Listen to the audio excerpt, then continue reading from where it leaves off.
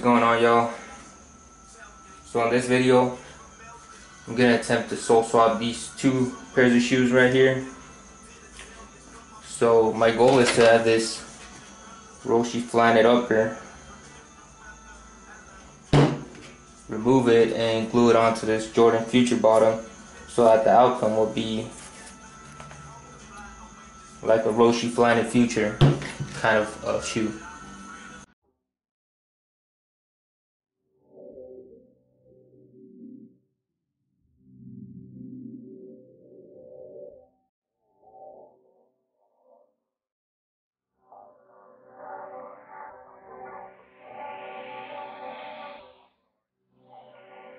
Mama!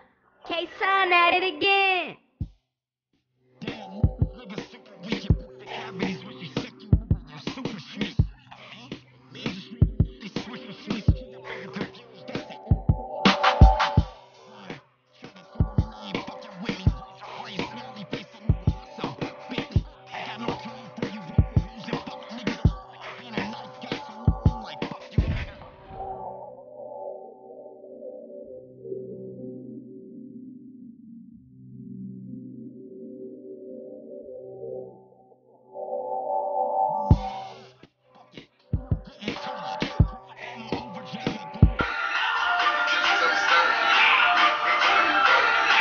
I'm gonna go ahead and get the two separate pieces. So right here I got the Roshe Flyknit upper separated, just the upper. I got contact glue all over the bottom. Added a good layer of contact glue. It's all dry now, so it's ready to be used. That's what contact glue is. You apply it on both surfaces, you wait for it to dry, and you glue it on together, and it sticks on really well. Got the contact glue, the Jordan 11 or Jordan Future outsole. Let's go ahead and glue these two guys together.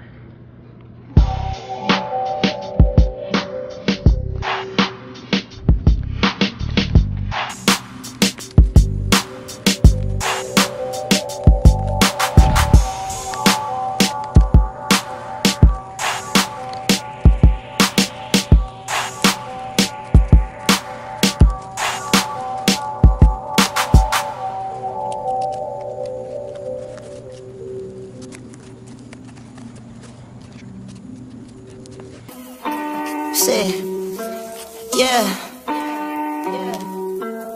6 years old, I tried my first pair of Jordans on. Alright, so apparently when I was removing the uppers, I had a little bit of a harder time with one of the shoes, and well, look what I ended up with.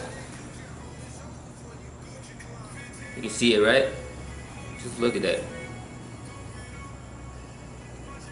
Just a big fail at executing this experiment.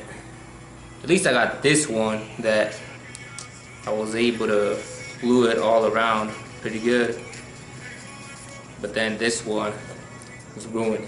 Unless I can fix it, then that's all I'm gonna get for now. I'll try to fix it, maybe using boiling water and stretching out the materials, but yeah, not good. Guys, so quick disclaimer about this video. This is not by any means a tutorial. It's just a video showing me experimenting with these two different shoes, playing around with them, and try to create something different out of them. You know, something that wasn't made by the factories. Because obviously, it's more of a fail because of that right there. This one could have worked out because I could still wear it actually. And I'll actually put like some on-foot shots at the end with wearing at least this one to give sort of a visual of what it looks like on foot if it would have been successful anyways, because I put in some time into this, so I want to at least make something out of it. It's not a tutorial, just an experiment.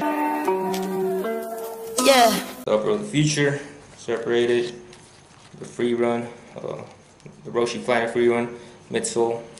If I would have been able to preserve both parts, the other parts, I would have also glued this one together and try to make a Future run or something, free run.